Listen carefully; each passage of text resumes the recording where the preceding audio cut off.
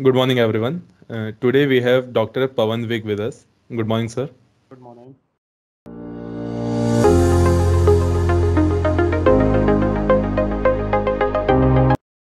Sir, would you like to share your educational background and qualification with our viewers?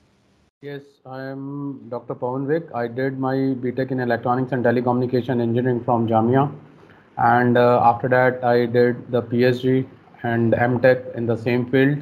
Right away, I am working as an Dean Research in Vivekananda Institute of Professional Studies. So this is all about my education background. And my interest areas or research areas are artificial intelligence, machine learning, and IoT. I love teaching, and research is my passion. Sir, what were your plans when you thought about pursuing your PhD? What was the mindset? Yes, this is a quite interesting question.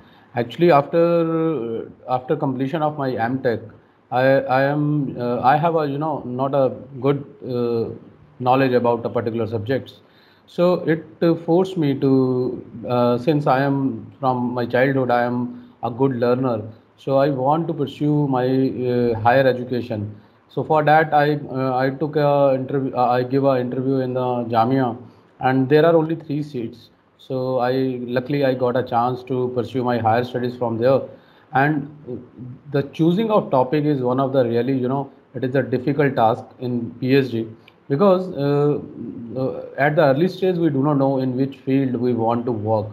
uh, uh, I mean, the MTech guys or the students, those who are just cleared their PG, they have a very little knowledge about higher studies. And PhD in India, particularly in India, very few people are there. Those who go for an higher education, particularly this doctorate. So yes, for the starting period is very difficult for me, but luckily I got a very good guide or a good mentor. He guided me at the every stage, and that basically motivates me to pursue this higher education, means your career in higher education. That's why this is one of the motive, or the you may say force behind me to pursue my higher education in the PhD. Sir, as you mentioned, and everybody knows that very few people pursue PhD in India. Do you think the main reason might be because European countries, American countries, they pay a hefty amount for pursuing the PhD, and in India it is paid very low? Yes, this is of course one of the reason, because as in particularly in PhD, PhD is something in which there is no like a exam, means you need not to be clear some exams as you did it in your BTech or your in MTech courses. Here in PhD you have to do certain research, and obviously for research you need some environment. In India, there are two things. One, you pointed out, they pay very less as an stipend to the students. Another thing is the lack of resources. In India, there are lack of resources available for carrying out the research. Like if you want to do something in, creating artificial intelligence robots or these, very few labs are available in India where you can go and do some sort of practicals. And without doing practicals, there is no real meaning of research. So this is I think this is one of the reason. Another reason, obviously, the payment. Since you see the age factor is also there. The person who took admission in PhD, it is around 26 or 28 years of means they are enter into this at the age of 26 to 27, means this is a range bound where the person go for an higher education for a PhD. Now, obviously, they have to look after their family, they need money also. And in India, as a 32,000 or 25,000 rupees, they are given as a stipend to those who are pursuing this PhD courses, which is definitely less. That's why people prefer to go abroad to do their PhD, and to pursue their PhD, just because not only for the money perspective. The another thing is the resources which are available in abroad, and they can with that they can pursue, they can complete their PhD fast. So I think both reasons are equally important. Sir, how much time did you take to complete your PhD? Actually, in PhD, there is a mandatory condition across the India, in particularly in India, there is a mandatory condition in government universities or central university that you have to spend 3 years in the, you have a minimum lock-in period of 3 years. Means if you completed your task, means your research within the 3 years, but you are still not able to, file it as at a final stage. For filing or to submit it for to the university for evaluation, you have a minimum 3 years of lock-in period. So in my case, I submitted it within the 3 years and completed it within the 3 years. Means I enrolled in 2010 December and I completed in 2014 July. So, but it is a time bound. Minimum 3 years are required, but people maybe take up to 5 to 6 years. Sir, as you mentioned that many people take 5 to 6 years, and it is considered a 3 year degree, we can say, or a doctorate. So, what is the main reason that people take 5 to 6 years? Very good question again. Actually, 5 to 6 years, I'm saying the minimum lock-in period is 3 years. Generally, people are not able to, carry out their research. They will take around 4 to 5 years to complete their research work and to write their thesis.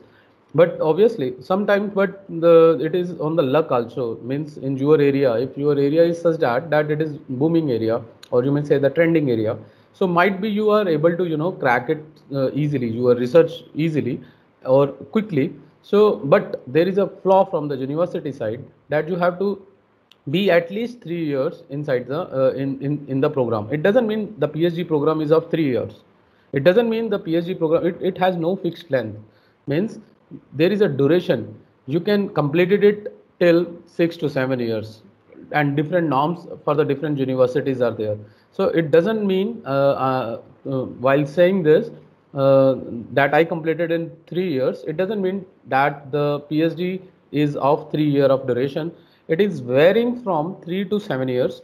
Means anybody can finish their task within that particular speculative time. Otherwise, there is an extension period also. Sometimes university will give you some extra years to do or to complete your work. Sir, do the university pay full duration? I mean, if someone is taking 3 years to complete the PhD and someone is taking 6 years, is the university paying the same amount to them? Yes, this is again a very good question. See, for there are two kinds of PhD right away. One is the paid one, in which the university is giving you the some stipend, and that stipend is not given by the university, minded. It is given by the government, right? So the since the duration is not fixed, and you have to pay your fee also. Means accordingly you have to pay the fee for a year. For the central university, fees are very less, about 3,000, 5,000 rupees. But for the universities like state universities or private university, they'll charge nearly about 1 lakh for a year.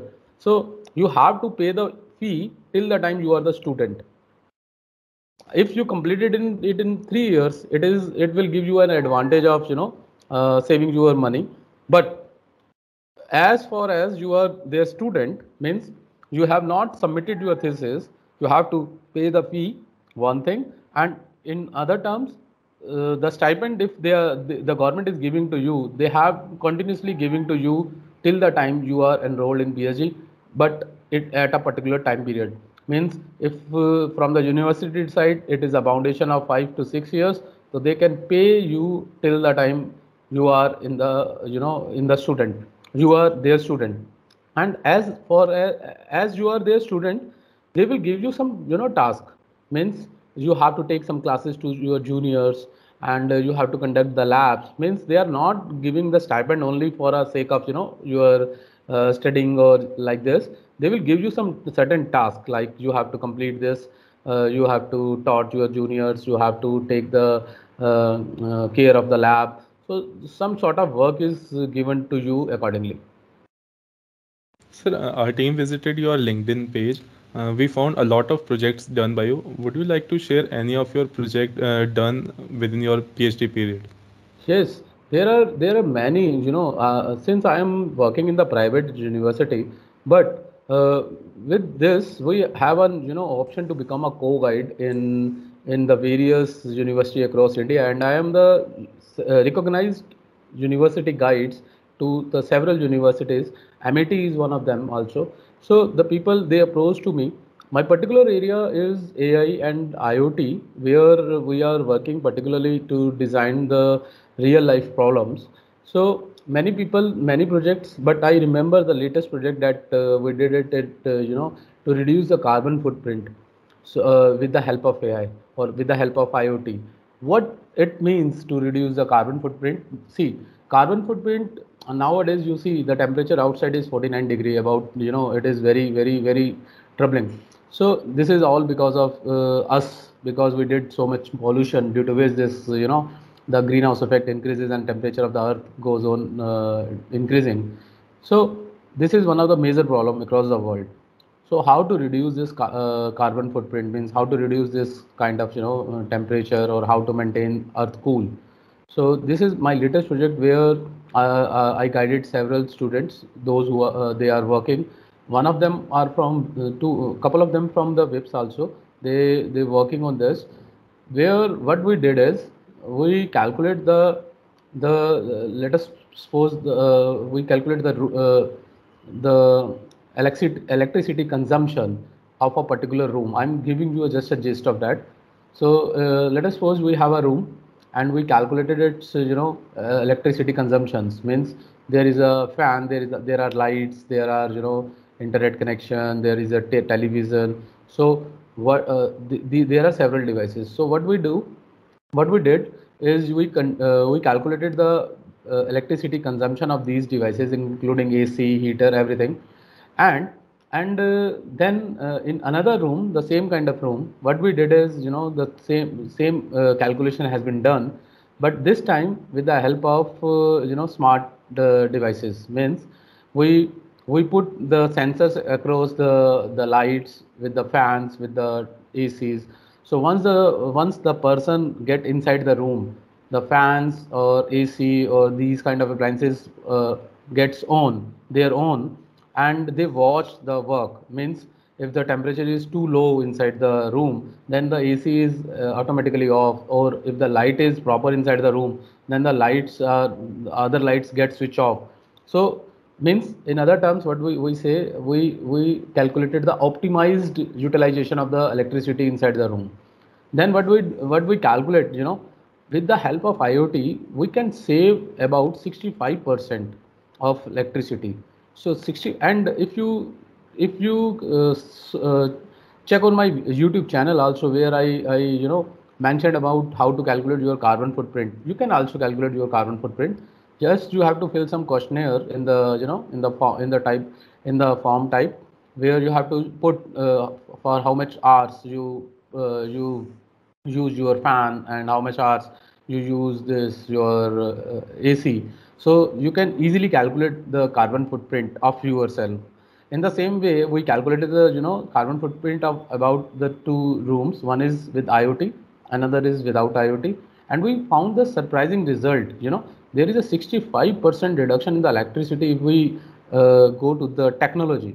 So this is one of the then we explore it, since we demonstrated it on a one room. But if we applied the same thing across the fully house, or across the city, so there is a lot much amount of the carbon footprint can be reduced.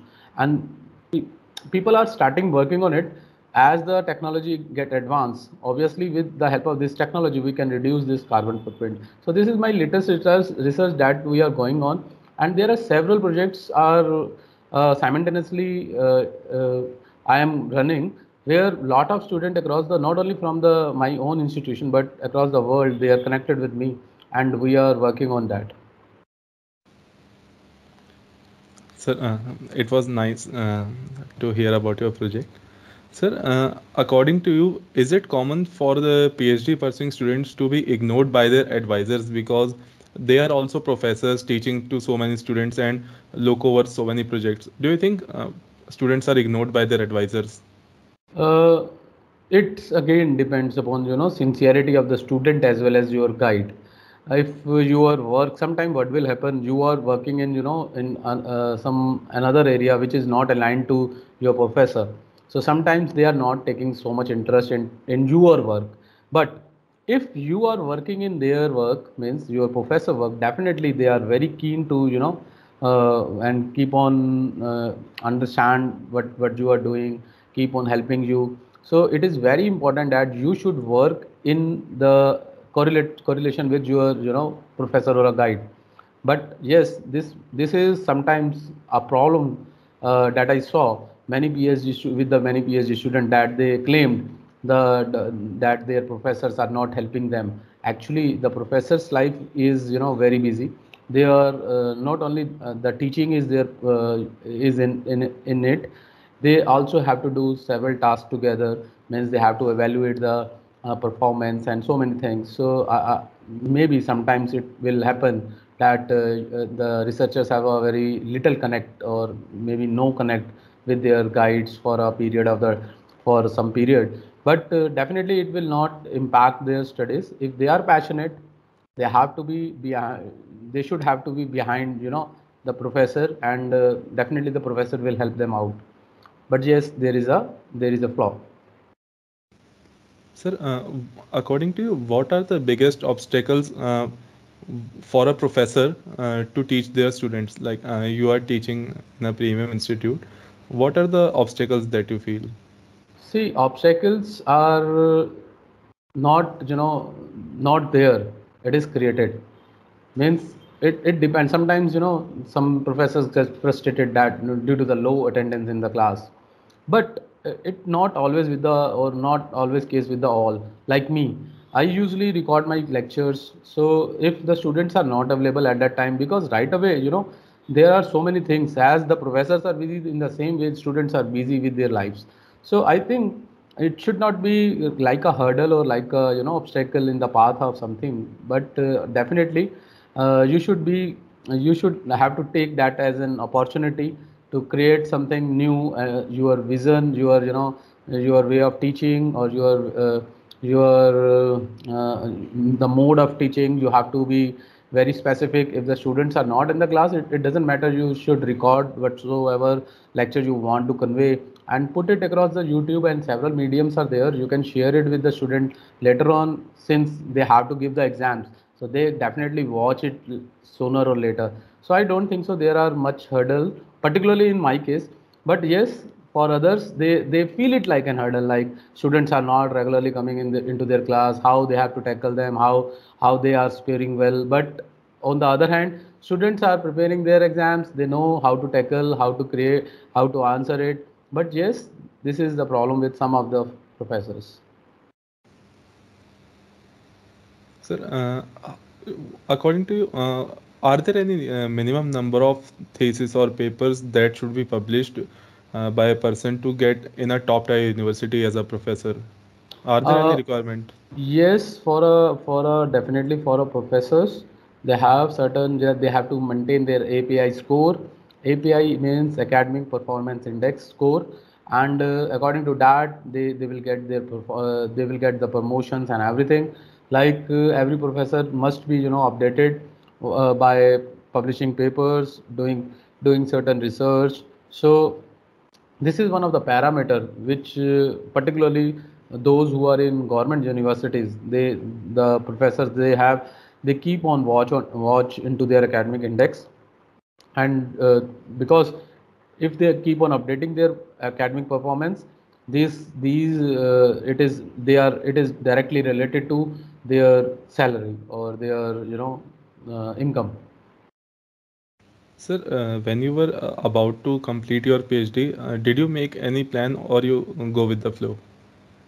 Yes, yes. Actually, everyone, after the completion of your PhD, you have 3 years to file for an postdoctorate program.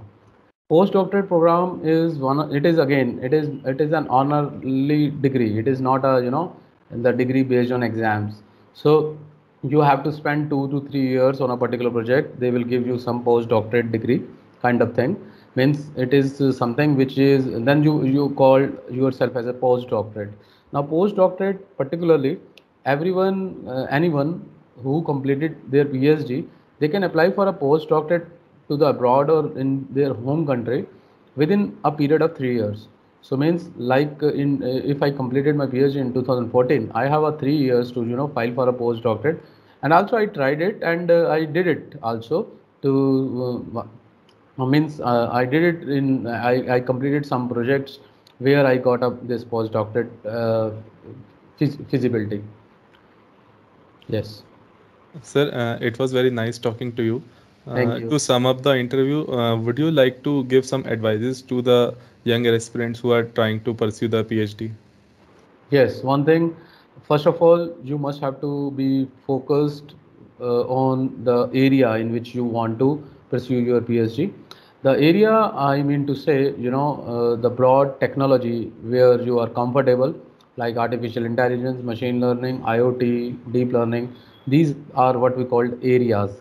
And once you selected your areas, then concentrate on the topic means in which particular topic, like in a healthcare or in a real estate or a insurance or a retail, in which particular area you want to in vertical topic you want to do your PhD. And always keep your topic broad. Initial topic you have to choose broad, because there is a chance in the that is what we call BOS, board of studies meeting, where you can narrow down your topic. Let us suppose you choose your topic that you want to study on India. Initially you took the word India. Later on you think that on Delhi it is more specific, so you can change a bit your topic, means you can narrow down your topic. So this is one of my advice to all of you, that whenever you go for an higher studies or choose your topic, you make it as a broad sense, and later on the later stage, once you develop something, you can narrow down your topic. Because in PhD particularly, once you registered your topic, it get fixed. And if you fix your narrow topic initially, then there is no chance to change it or to modify it. So this is one of my advice, that choosing a topic is one of the biggest hurdle in doing PhD across world or across India. So this is the only advice from my side. And later on, once you got an admission, it is a regular flow. You can complete your research work, and you can easily crack the PhD or got your PhD. Okay. Thank you, sir. Sorry.